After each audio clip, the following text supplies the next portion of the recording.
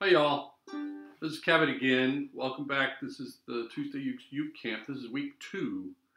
So this is the second week of the 4-week series. We'll go through the material that's in chapter 2 of the book. The book's available on the website. You can grab it, download it there. We'll make a pass through this stuff, and you can use this as a reminder if you've already done week 2, or if you haven't, to kind of get up to speed with the rest of the group. Hopefully we'll be back together before too long so we can go finish the Uke Camp and play some music together. So let's start out. I'll go ahead and leave that thing up there. Now I'm going to turn it off. Okay. So we'll start out by practicing the stuff we did last time. So first thing we're going to do is hold in the uke. So we put the uke on our right leg. We take our left, hold it with our right hand. Take our left arm, dangle it down at the side.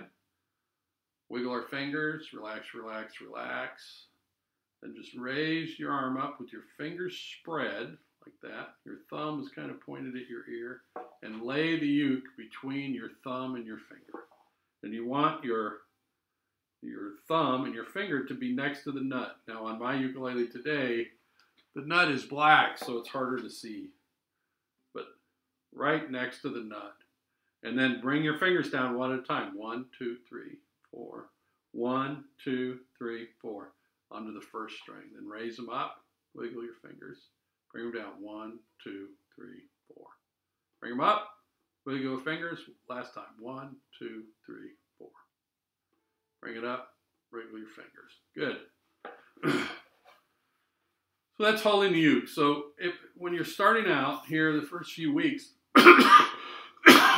excuse me, every time you pick up the ukulele to play it, go through this procedure. I know it's kind of arcane, but it will help you develop the habit of holding the ukulele so that your wrist is straight. And that's really important as you play more, that your wrist stays straight. And it's hard to do if you've played the ukulele for a couple of years and you've developed a way to hold it. It's very difficult to change that. If you're just starting out, this is a good time to develop that habit so that your wrist stays nice and straight. Okay. So I'm going to turn this back on. We'll go here. Okay. Today we're going to talk about chords, how to learn chords, and how to practice chords. So the chords we're going to start out with in this camp are what we call chord twins. So if you look at these first two here, it's the F add 9. You see in the square brackets the name of the chord is above the chord diagram here. F add 9. Don't worry about these names. It's just a name. Don't worry about it right now. And the C7. And if you look, those chords are the same shape. So the C7, we can spell the C7 0, 0, 0, 1. So you're pressing on the first fret, the first string. The F add 9 is 0, 0, 1, 1, 0.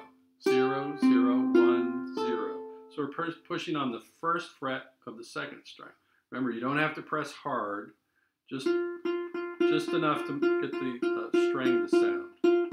You want to be in between. You want to be Goldilocks, not too hard, not too soft, just right.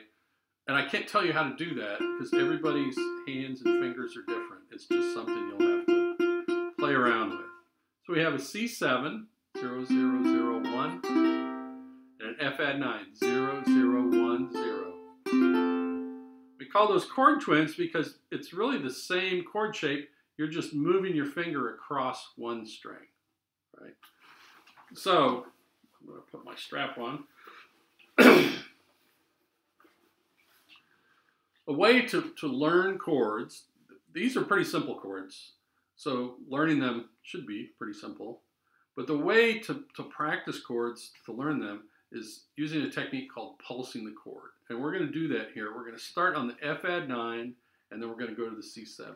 What we're going to do, we're going to use our strum, our down strum. We're going to do it really slow,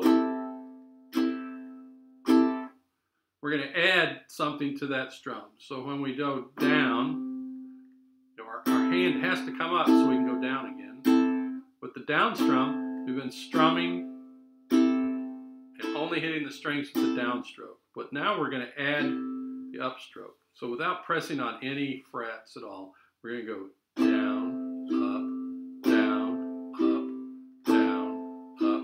So the down is with the nail of your finger, and the up is with the meaty side. And if you listen,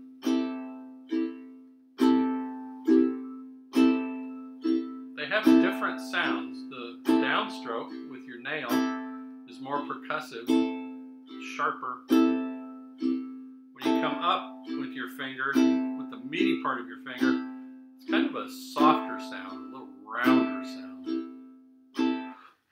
That's really good because that adds texture in your strummings, in your strumming patterns, and it makes that rhythm, it adds an extra dimension to it that wouldn't be there otherwise.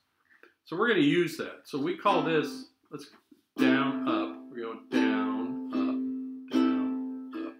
It's a down, up strum or an eighth note strum. So the down strum we did yesterday, 1, 2, 3, 4, was a quarter note strum. This is an eighth note strum. We're doing 1 and 2 and 1 and 2 and 2 and 1 and 2 and excuse me. Still have these allergies. Okay. So to pulse a chord, we'll just start with 1. We'll start with this F add 9. So it's 0, 0, 1, 0. What we're going to do is we're going to do a downstroke. We're going to press on the string. That's what it'll sound like. F add 9. But we're going to do a down upstroke. And on the upstroke, we're going to relax our finger. So it'll sound like this.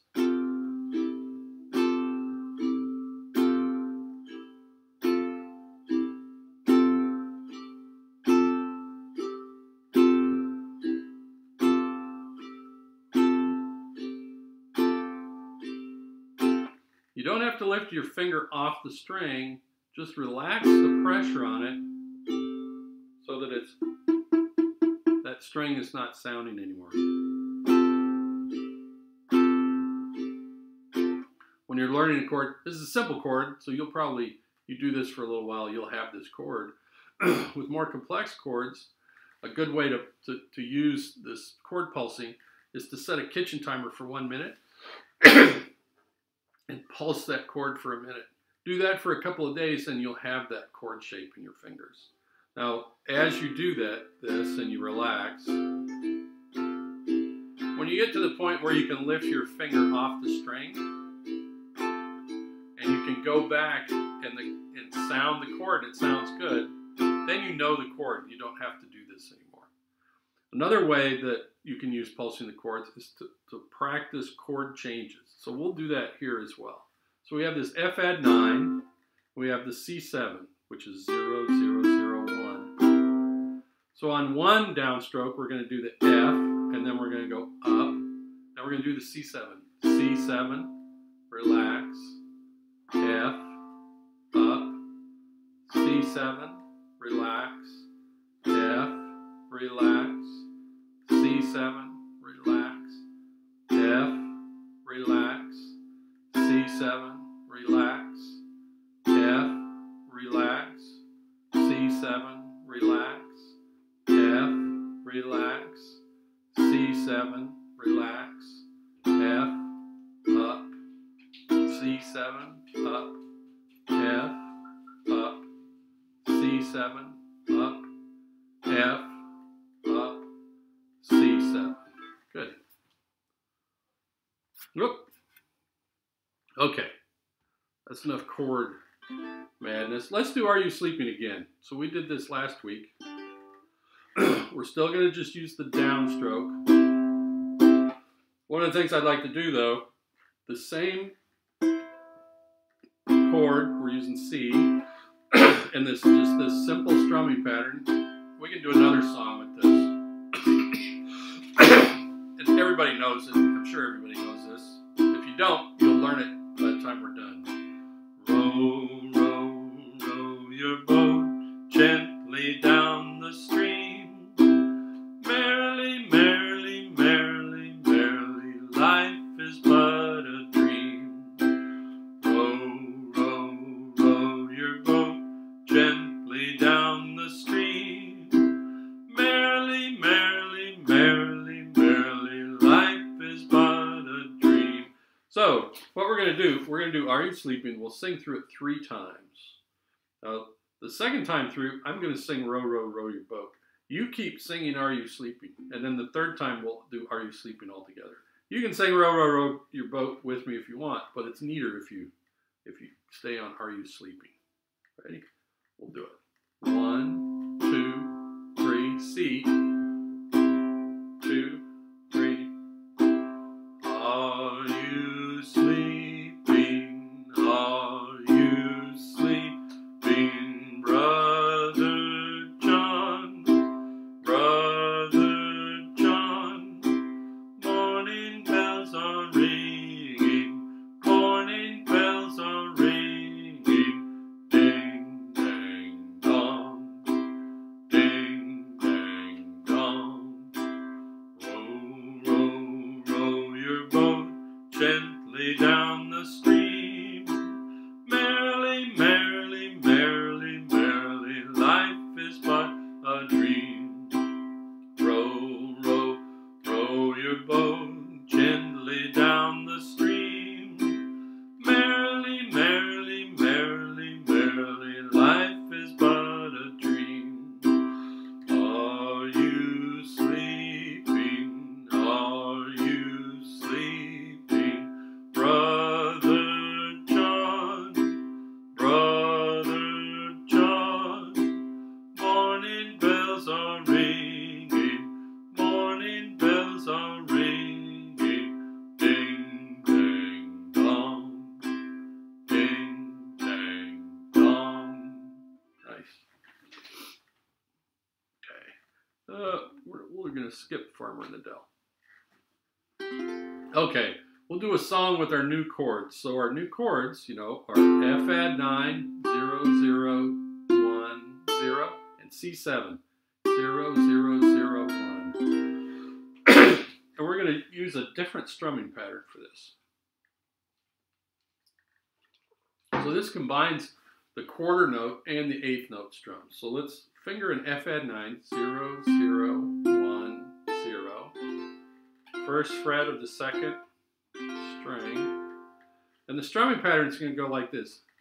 Down, down, up, down, down, up, down, down, up. 1, 2, and 3, 4, and 1, 2, and 3, 4, and 1, 2, and 3, 4, and 1, 2, and 3, 4, and. So just a little review if you've forgotten. So we're going to do all our strumming at the beginning here with our index finger, and we want to have a pointer. We want our hand to be shaped like a pointer. We want to strum right where the body and the neck come together. And the strumming motion is rotating our wrist. We're not going to move our elbow around. Rotate our wrist. Okay. Down, down, up, down, down, up, down, down, down, up. 1, 2, and 3, 4, and 1, 2, and 3, 4, and. Okay, so let's practice the chords here. We'll start on the F add 9. We'll go to the C7. We'll play 2 measures on each chord. We'll start on the F add 9. Ready? 1, 2, 3, 4. 1, 2, and 3, 4, and 1, 2, and 3, 4, and C7. 3, 4, and down, down, up, down, down, up. F add 9.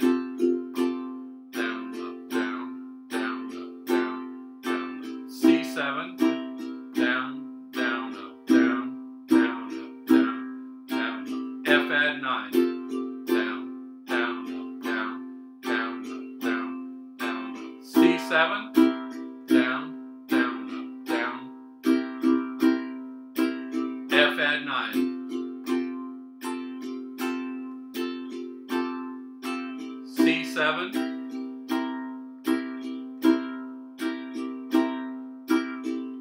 add 9.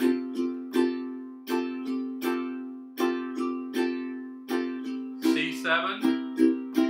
We'll do this one more time. F add 9. C7.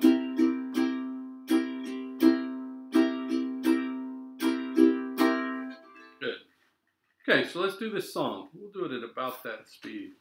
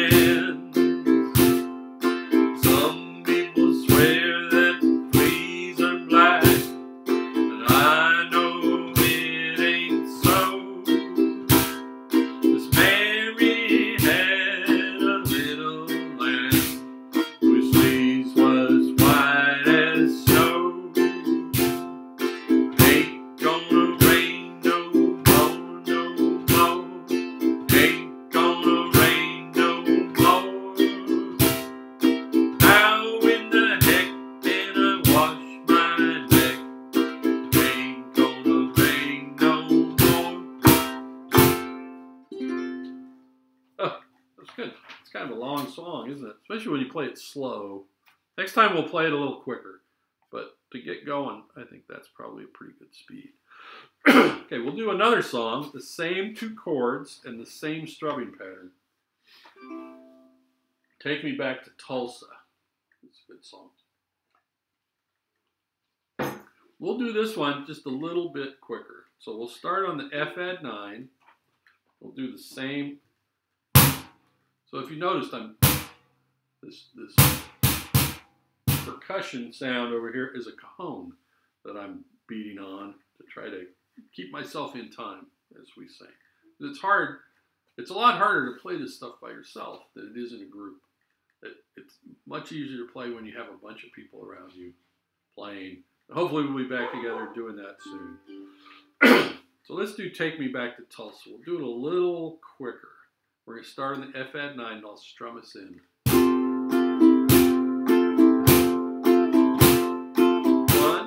2. Sorry, I forgot to start the music. 1, 2, ready, go. Where's that gal with the red dress on? Some folks call her Dinah. Stole my heart away from me, way down in Louisiana. Take me back to Tulsa. I'm too young to marry. Take me back to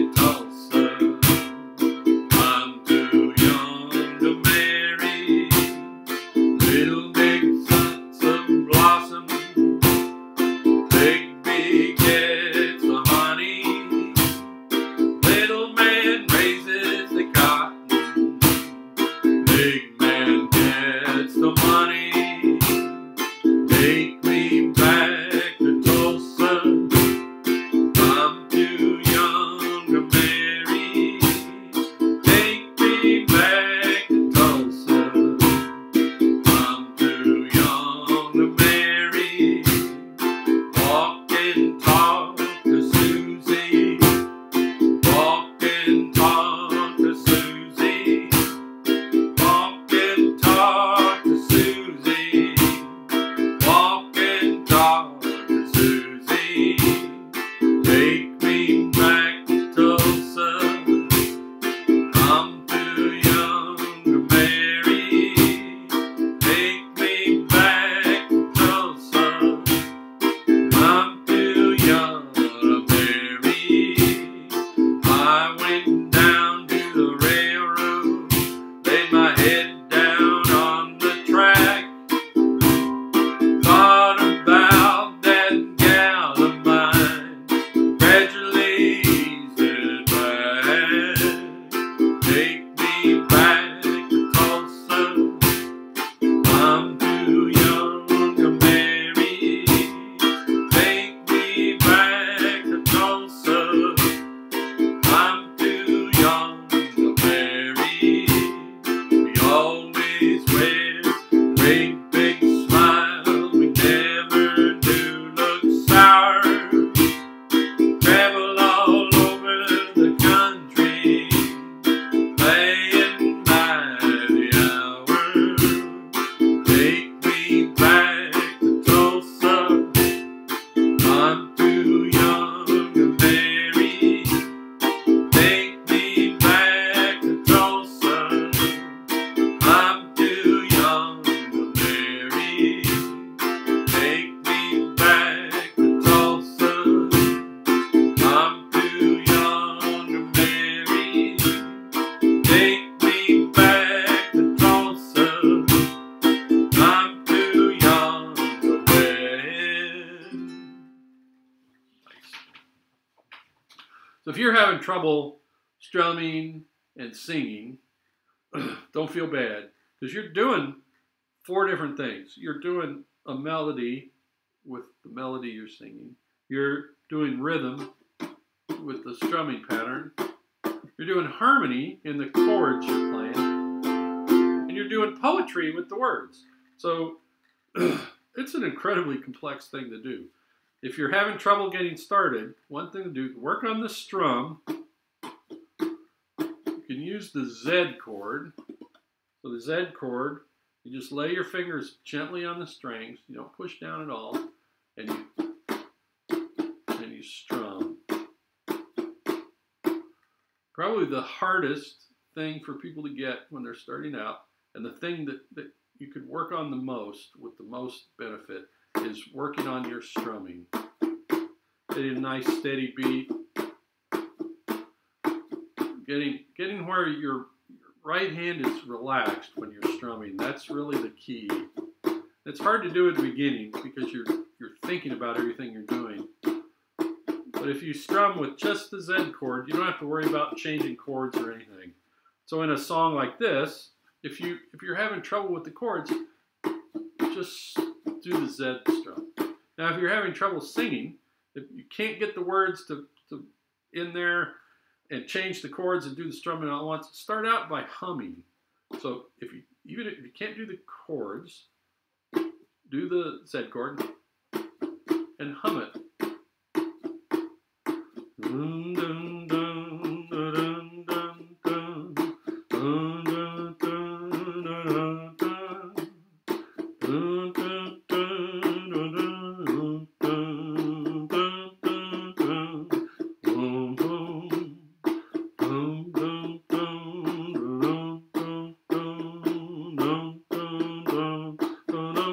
You start out by humming, so now you're doing 2 things. You're doing rhythm and you're doing melody with the hum.